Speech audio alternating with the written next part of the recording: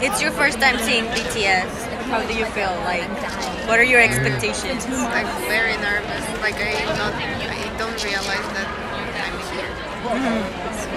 And I spent money for the first time. Usually, like I'm not that. Even if I like someone, I cannot spend a lot of money on that. But not in this case. Says a girl who buys a lot of BTS stuff. Yeah. So first when I came, I saw her buying this stuff, and I was like, why are you even buying it? Because it's not even them, it's not even their like pictures. But now I do the same thing. There's no way out. It's all good. She is good influencer. Yeah. When I saw them for the first time, when 2014 in Mexico, I was so nervous. So nervous. I was like, and I remember I wanted to record, but I was just like, because like if you see through the camera, you feel like they're not real. Yeah. So it's better, like, doesn't matter what you film, what you record, just focus on that. Besides, with the army bomb, I was just like, no, I'm not gonna eat, I'm not gonna drink. What should I do? Like, instead of doing this, I was doing it with my phone, and I was like, ugh. So it was just like crazy stuff. But let's hope you like this. Like, we know we're gonna cry at some point. And it's the first time we're seeing TXT. Despite our attempts of going through the recordings, we couldn't. So I feel very positive.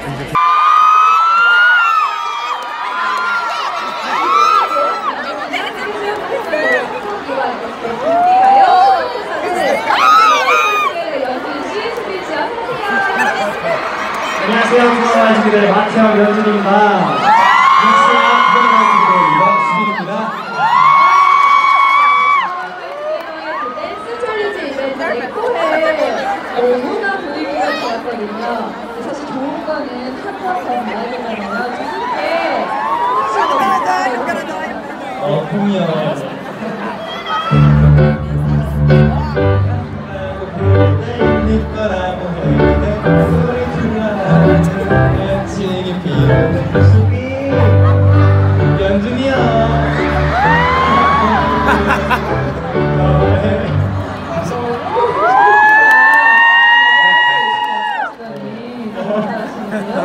근데 또 우리 이번에 K-pop 아티스트들과 함께한 에스프레소 슈퍼 콘서트 수빈 씨 어떠셨는지? 사실 저희 투모로우바이투게더가 오늘 야외 무대가 처음이었는데 이렇게 많은 관객분들 앞에서 무대를 보여드릴 수 있어서 너무 영광이었습니다. 감사합니다. 함께해서 분위기가 더 좋았던 것 같은데요. 그렇다면 이번에 또 슈퍼 콘서트에 오신 큰 팬분들에게 한마디 부탁드려도 될까요? 네, I want to thank you guys for coming all the way here to see this show. Love you all. 이제는 정말 마지막 무대만을 날렸어요.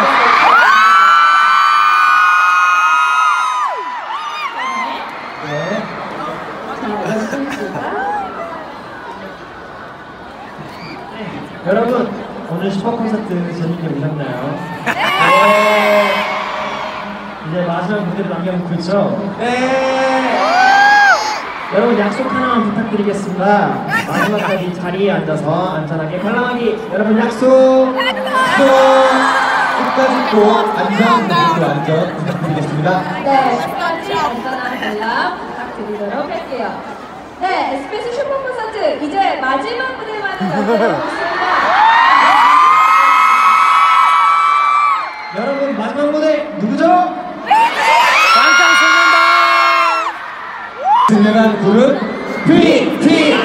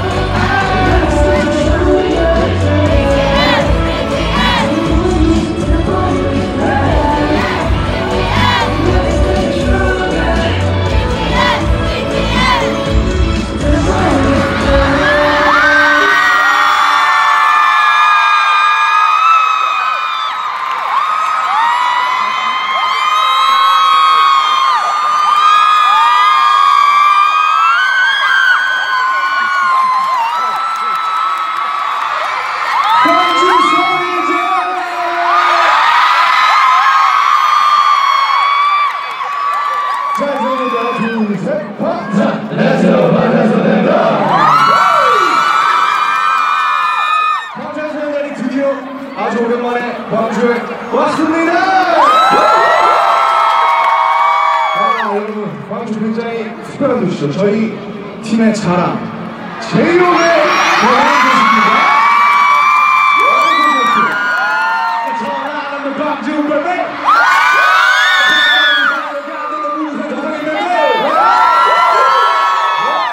여러분, 정말 오랜만에 왔습니다. 저도 너무 감회가 새롭고 너무 신기하고 그리고 이 분위기가 지금 너무 좋은 것 같아요. 오늘 재밌게 잘 즐겨주신 거죠? 네, 좋습니다. 그리고 오늘 65개국 해외 K-pop 팬 여러분들이 또 와서 이렇게 응원을 해주시고 계신데요. 우리 RMC가 글로벌하게 응원 좀 해주시죠. Hi everyone.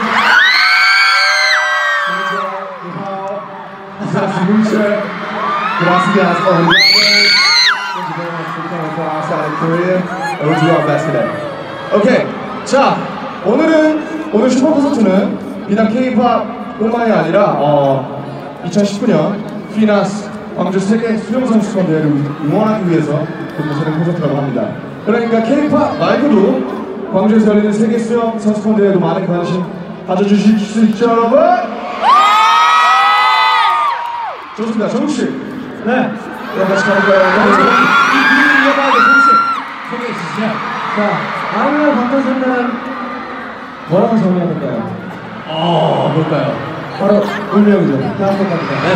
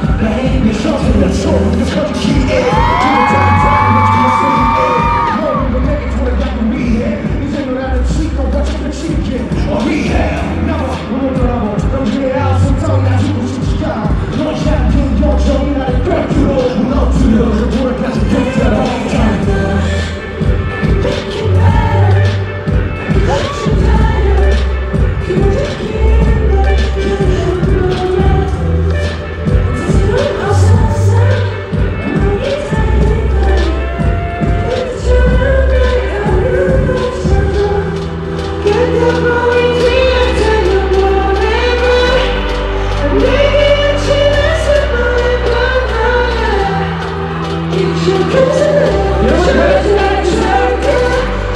you ready to make it right? Alright, alright. Oh, I can make it right. Alright, alright. Oh, I can make it right.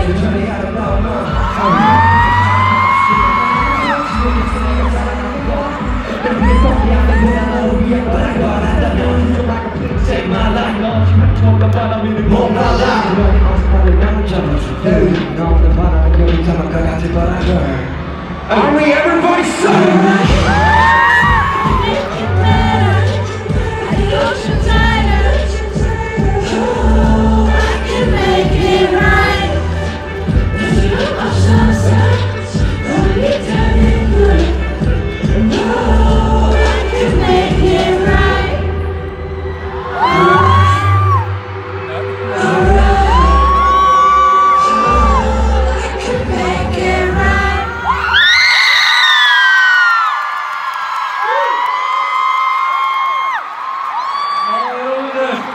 이렇게 DNA와 Make It Right까지 들려드렸습니다. 여러분 괜찮으신가요? 소리 질러!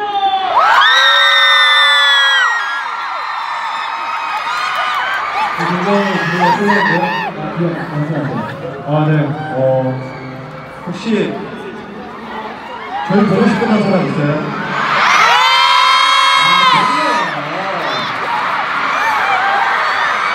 저희들의 마음은 다 살아갔습니다. 아니 분들 저희 많이 기다렸어요?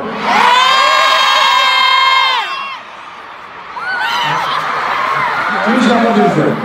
네, 저희가 사실 여기 광주에 와서 그만한 일이 많지는 않았을 것 같아요. 그런데 이렇게 기회가 생겨서 오게 됐는데 오랜만에 우리 여러분들 보니까 너무 좋은데요? 여러분 저희 보고 싶었어요?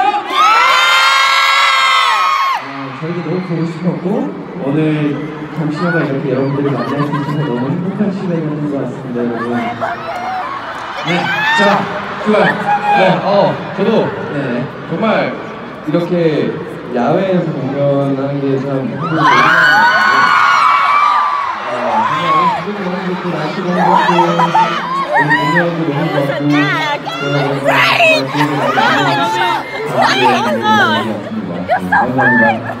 자, 여러분 자, 토크는 충분합니다, 여러분. 마지막 곡을 들려드릴 건데요. 진짜 겁나게 신나는 곡입니다. 같이 가시죠. Let's go!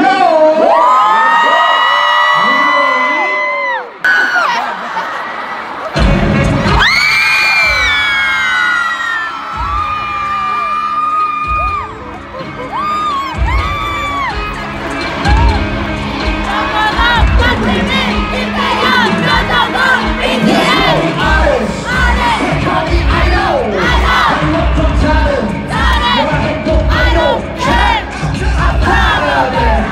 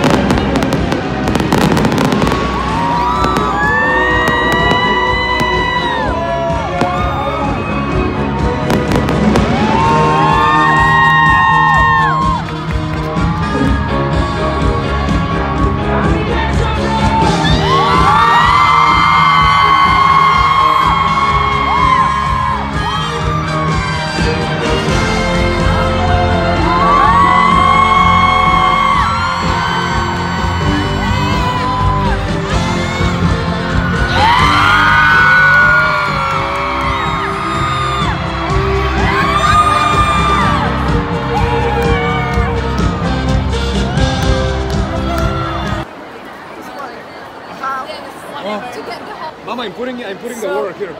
Don't you dare put your water there, because if it opens and it ruins my army bomb, I'm gonna kill you. Just grab it in your hand. So the concert's over. Sadly, all the people behind us are going away. She's crying still. And we're all tired. I don't feel my butt. Nobody feels their butts.